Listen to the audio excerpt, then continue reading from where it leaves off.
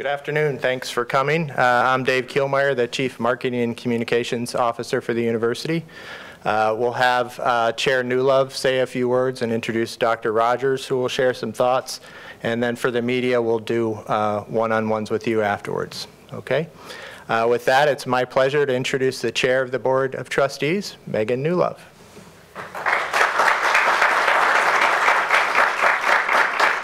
Good afternoon, and thank you for joining us today. I am very excited on behalf of the board to share with you that earlier this afternoon, we voted to formally name Dr. Rodney Rogers as BGSU's 12th president.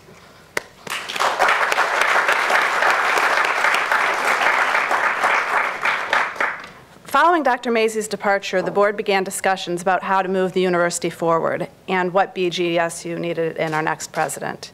It quickly became clear to us that the best leader for BGSU right now is already in place. Dr. Rogers has a long history serving most recently as Provost and Senior Vice President for Academic Affairs, and prior to that as Dean of the College of Business. He's played a pivotal role in the university's recent success. Under his leadership, academic affairs, enrollment has risen, student retention has improved, and graduation rates are up. Plus, the students we recruit are the most academically prepared in the university's history. Dr. Rogers has also overseen the creation of critical new programs, launched our e-campus and honors college, and improved relations with our faculty, and he's been an effective fundraiser. He has a unique combination of talents, blending a grounding in the arts, experience in academia, and experience in the business world. Dr. Rogers worked for 10 years as a CPA prior to pursuing his PhD, and you might be surprised to know that his bachelor's degree is in music.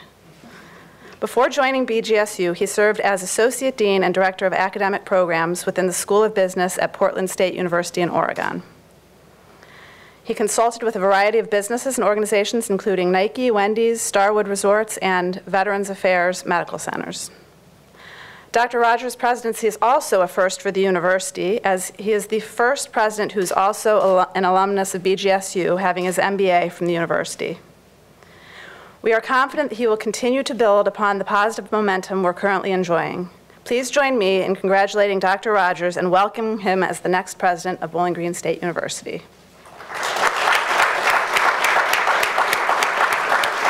Thank you, Chair Newlove.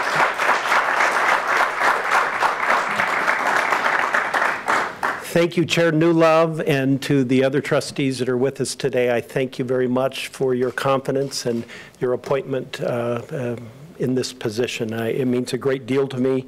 It's an honor to serve my alma mater. Before we get started, I've got a few comments, and then as Dave mentioned, we'll have a chance to chat with the press. But first, I want to thank President Mary Ellen Mazy and her amazing leadership, the momentum that this university has right now. We are far stronger as an institution, and we will continue to work to move things forward. But I also want to thank a few folks that are with me today, and if they could join me here at this moment. My wife, Sandy Earle, has been an amazing partner for 33 plus years, right? Got it? Okay. And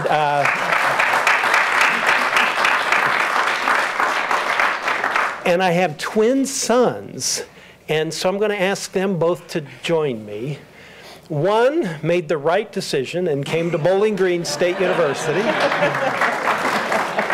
And so Isaac Rogers, sophomore here at BG, he tells me he had a class this afternoon. He did not skip class. He attended the full class and is here. So Isaac and my other son, who is not attending Bowling Green State University. He's attending another university, but he wears more orange than I've ever seen. So he is a huge Falcon fan, and so Spencer Rogers. So I thank both of them for being here today. It is a commitment of the entire family, obviously, in these roles, and we look forward to being an important part of this community, without a doubt. So thank you for being here, and they're wonderful people. Thank you. So as I mentioned, Bowling Green State University is a very strong position right now. Our vision is to be a nationally recognized learning community. That's our vision. It states that clearly. We've had that vision for many years, and great work has been done, certainly by President Mazie, but also presidents before her. And all of us are building upon the foundation that's been laid at this great university. So the learning community, what do great learning communities have? They have great faculty. Today we recognize some terrific faculty here at Bowling Green. We have great staff that are engaged in the lives of our students, and we have engaged students. And I am just so proud of our students here at Bowling Green and all the ways in which they connect with each other, they learn from each other, they engage with the community, and they're making a real difference in our region and beyond. And we have an amazing, strong leadership team. I want to thank Cabinet, the deans, the chairs and directors, the various leaders across this university that are working together to make sure that we continue to evolve and make that premier learning community even stronger. And I also want to just make a couple final points. Bowling Green State University, we are a public university. And public universities have a special obligation relative to perhaps our private university counterparts. And specifically, that is, public universities were created to serve the public interest and thus create public good.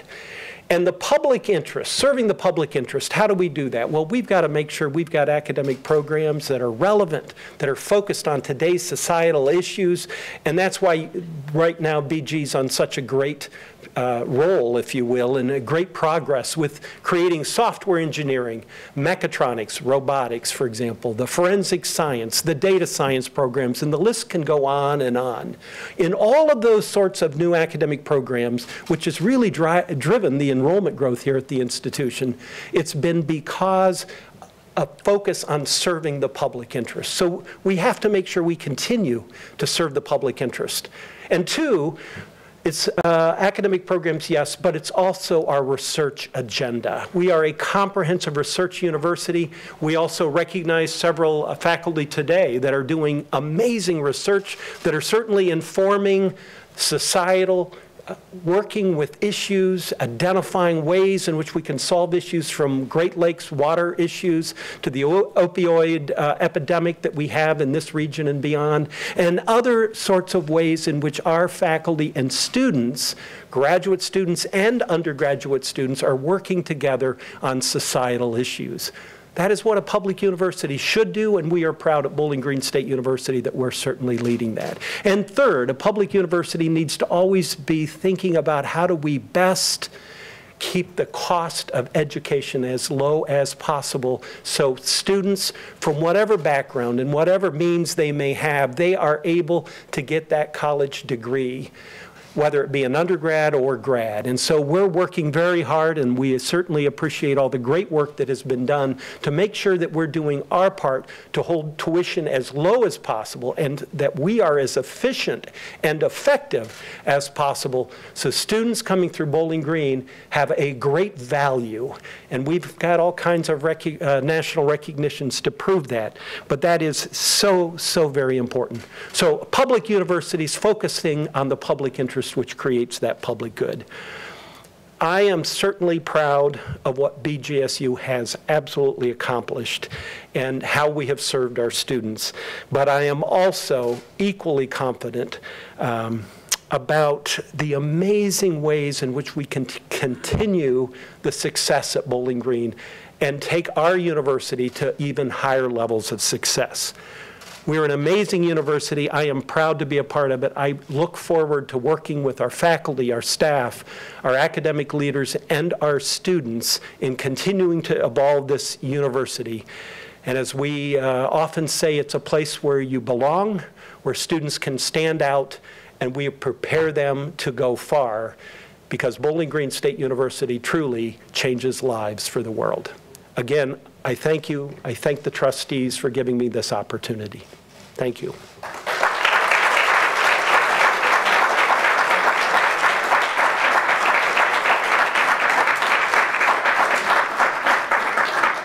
Thank you all for coming. Members of the media, if you'll want to see me, we'll set up one-on-ones. Thank you.